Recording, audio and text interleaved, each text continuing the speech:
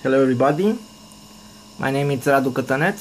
I live in Romania, nearby Timișoara city, and the purpose of this video is to present you my homemade automation system of a wood boiler from Atmos company and a solar panel, of which job is to supply the house heat and the domestic hot water all over the year.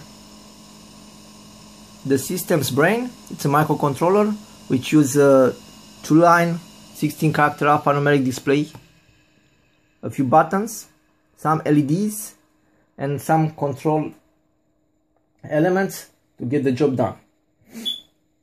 The microcontroller monitors the water temperature on the entrance and exit from the wood boiler, display these values as you may see here and here,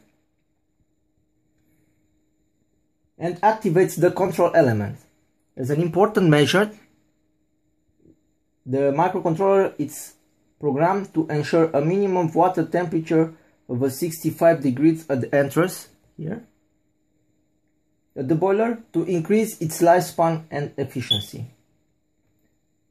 He also selects the heat source, boiler or solar panel based on the temperature difference and shows the control element state by lighting up some hidden LEDs, as you may see here, here, here and here. The use of these three buttons, here it's at start,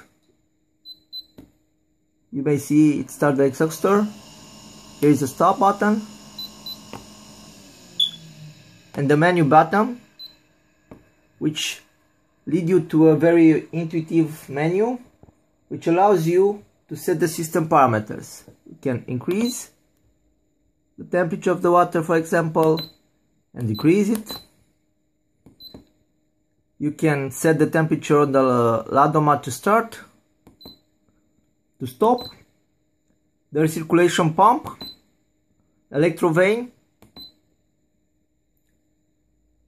This is a protection from freezing temperature, which is set to 4 degrees.